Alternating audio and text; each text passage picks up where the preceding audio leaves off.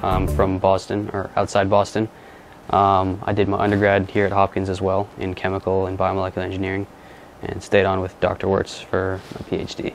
As we're taught in high school and all of our cell biological textbooks, the nucleus, people have always said that the nucleus is a ball. The cell is flat and the nucleus sits in the middle, kind of like a beach ball.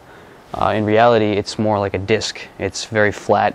The cell here in the corner has this perinuclear actin cap, which is a structure that drapes over the top of the nucleus like a blanket on top of a pillow in the middle of your bed maybe, and it sort of restricts the height and it helps control the shape of the nucleus. This is a wild type mouse embryonic fibroblast, so a normal cell plated on glass, and we're looking at a rotation 3D image of it, and you can sort of see the bulging where the nucleus should be in the middle, and that actin, there's aligned stress fibers on top. That's the actin cap covering the nucleus like a blanket. So here we have disease cells. This is a model for muscular dystrophy, and we found that these cells do not express an actin cap.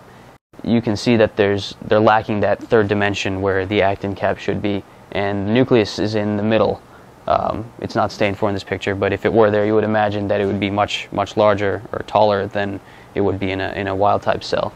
And we're looking into this as a possible tool for diagnosing different sorts of diseases like cancer, because we have seen that those cells do not have actin caps, and if we were able to pattern them and immediately tell, it might be a more reliable tool than those that currently exist.